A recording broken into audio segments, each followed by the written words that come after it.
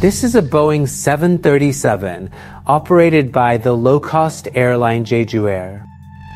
It had taken off from Bangkok, then to Thailand, and after a flight of about 3,500 kilometers, it was about to land at Muan Airport in South Korea. There were 181 people on board, including 6 crew members and 175 passengers, almost all South Koreans. Unfortunately, as we have seen from the many images on the web, something went wrong. The landing procedure went wrong and the landing gear literally didn't come out. It remained inside the fuselage. From the images circulating on the web, the plane practically covered a large stretch of runway, literally scraping its fuselage on the asphalt. He failed to slow down, went off the track around 9:03 local time, and literally crashed into a wall, exploding.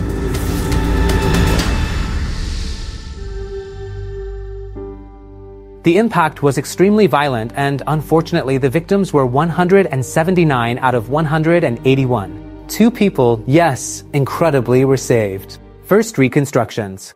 So, let's start with one thing.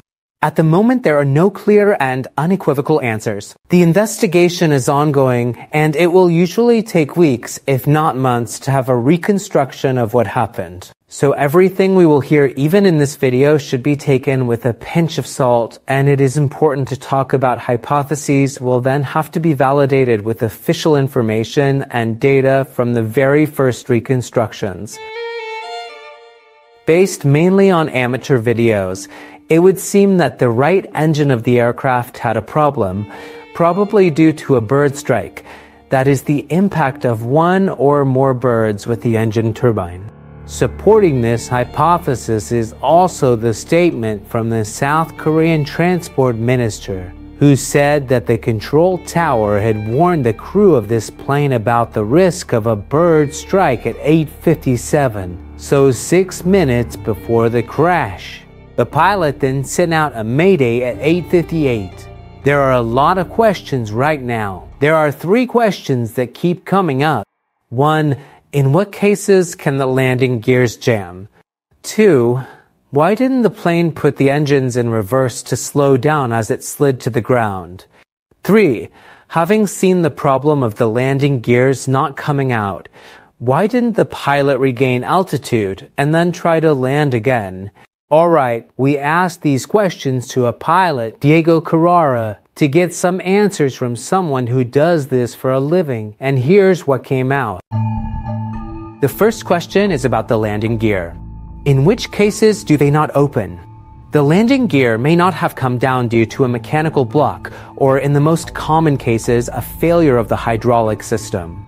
However, as the pilot tells us, all airplanes with retractable landing gear, that is, with these landing gears that come out, are equipped with an emergency manual extension system.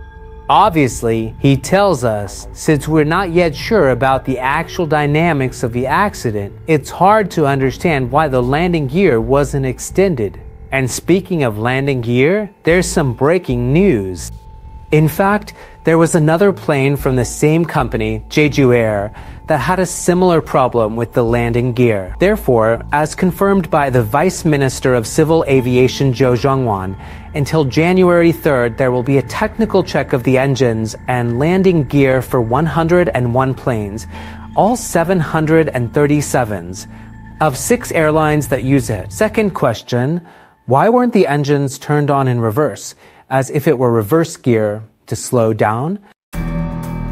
If the bird strike hypothesis is confirmed, this could mean that one of the engines was no longer working. So if it wasn't working anymore, obviously no reverse gear. Third question, having seen the problem with the landing gear, which usually opens several minutes before touchdown, touching the ground, why didn't the pilot regain altitude and then try landing again? So, when a failure occurs, normally, if it does not limit the flight time and there is enough fuel to carry out all the procedures calmly, the approach is not started until the troubleshooting has been completed, that is, until the problem is solved. So, Considering the dynamics, the pilot we spoke to suggested that the time available in flight was a major factor. So the pilot of this plane probably didn't have the autonomy to stay in flight.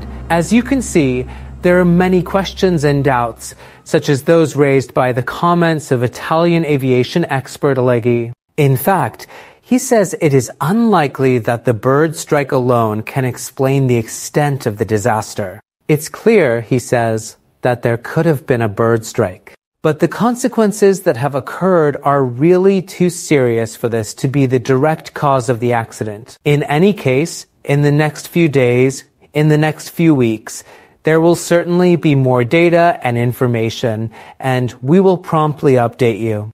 In the meantime, there is one last general consideration that answers the question that many of you will be asking yourselves.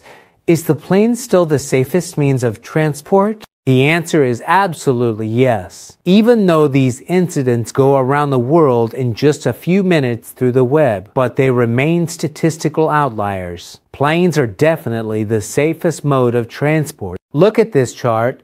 It compares the fatalities in planes, trains, and cars. This is a global average, so it is clear that these data can vary from country to country, but the orders of magnitude are more or less the same. As you can see, cars are about 60 times less safe than planes and 7 to 8 times less safe than trains. So despite the data and statistics being so clear, we are still more afraid of a plane, generally. One of the main reasons is probably the media power of certain images, which conditions us on an emotional level. In fact, after these images, even I in my unconscious will surely be more afraid when I take the next flight. However, we must not forget the facts and data, therefore rationality. Cars and motorcycles are much more dangerous than an airplane. That said, we will keep you updated on this matter. Thank you for following us until the end, and I will see you next time, always here on Geopop. Bye.